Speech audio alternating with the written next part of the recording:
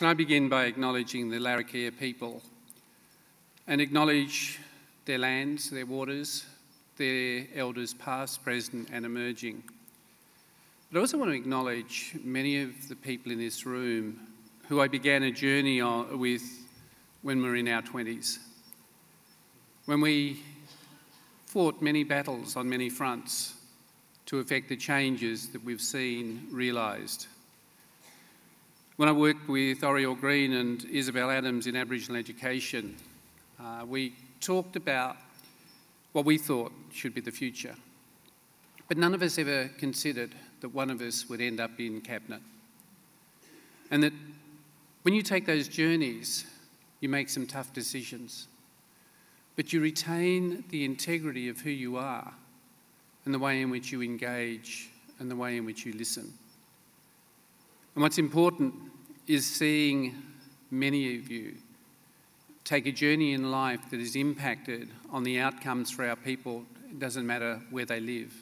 We've still much to do. I want to share with you that on the Sunday that Scott Morrison rang me, Anna and I were looking at a photograph that Ben Wyatt had posted about his father, and he'd made a comment on there about his dad and the stolen generation, and it was a really nice photo and a nice comment because I know that Ben has been tracing back his dad's history and learning what Cedric did. And Anna and I talked about that because my mother was a stolen generation, a member of the stolen generation. And then at some point she said to me, go and hang out the washing. So I went outside and she said, take your phone with you in case the PM rang. And the PM rang. And he said to me, mate, and at this point I was thinking I've got aged care and Indigenous health and I'm going to continue the work that I've started. But he said, you've done a great job. I want to give you a different challenge. He said, you've got a good heart. He said, I want to make you the Minister for Indigenous Australians, not the Minister for Indigenous Affairs. He said Indigenous Australians. It took me about 2.5 minutes to respond because having had that discussion and knowing what I'd had as a journey, those emotions all sort of welled up and I struggled to answer him. And he said, I take it by your silence, that is a yes. And I managed to then get out the yes. But the most important thing was, it wasn't Indigenous affairs. It was Indigenous Australians because he wanted to make it about the people of this nation. And he is committed. But the awesome thing is that when I sat at the Cabinet table for the first time, what really struck me is I was sitting with a group of people who make the decisions for this nation. I've had the opportunity now of sitting at that table to do it. But what heightened my optimism was in the last federal election, over 20 Indigenous Australians stood for seats. And that's a tremendous change to what was before I went into the House. We had Neville Bonner, who I greatly admired and respected, Aidan Ridgway. And then I was the first in the House of Reps. And then Labor, through Julia Gillard, appointed Nova Perez.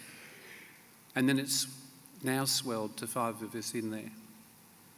We have the capability, and we've always had the capacity, to do the things that are important to us.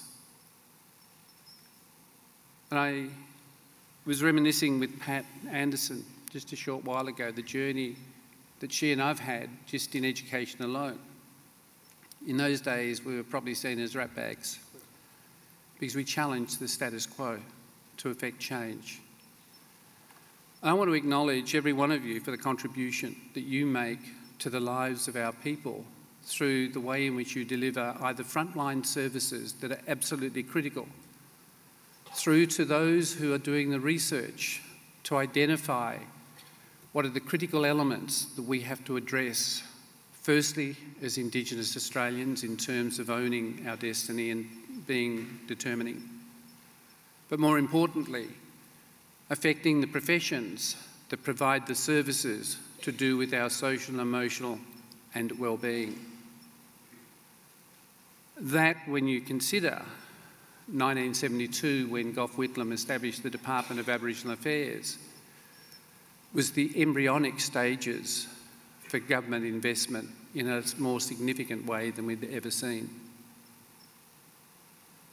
I wish you well in your deliberations, because it would be good to hear some of the speakers, because I know some of the work that has been done.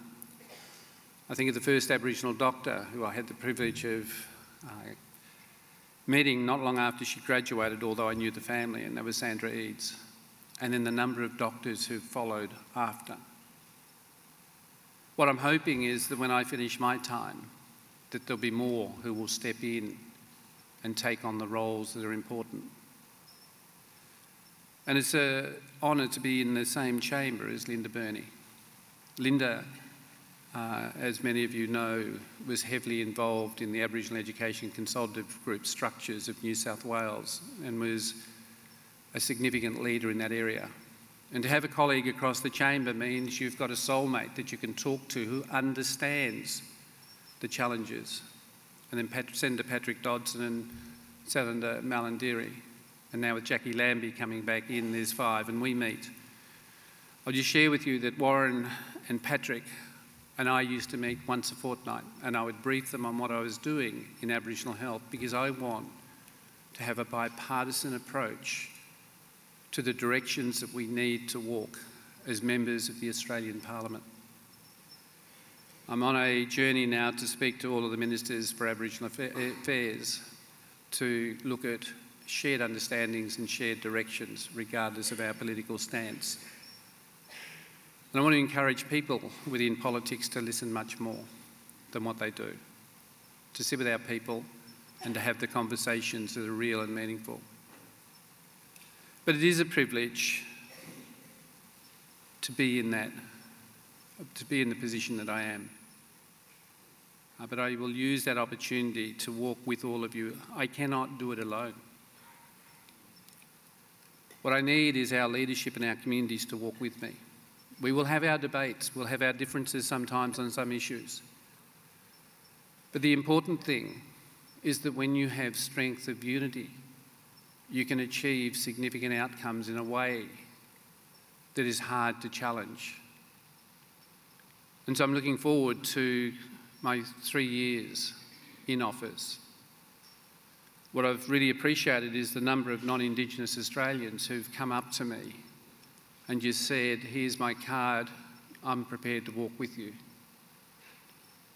And yesterday, a minister in a state said, just tell me what I need to do, I don't want you to fail. He said, I want you to be successful regardless of your politics. He said, the symbolism and the strength of what we can do together will make a difference. And so they are prepared to do that. We have a unique opportunity. And in a sense, it's like being the conductor of a band. I have the opportunity to wave the baton. But you can't have the music without the orchestra. And all of you in that journey are members of that orchestra for the changes that we need to seek and achieve. So I wish you well in your deliberations. I'm here for 2 days in Darwin. This is the first jurisdiction that I'm spending 2 days with. I'm meeting a number of people. John Patterson has been fortunate enough to get 2 appointments with me. He wanted a third, but I had to decline. But look, enjoy your deliberations. It's really great catching up with a number of you that I've had the privilege to talk to. And if we're anywhere at all, never hesitate to come and say good day. It's important. Thank you all very much.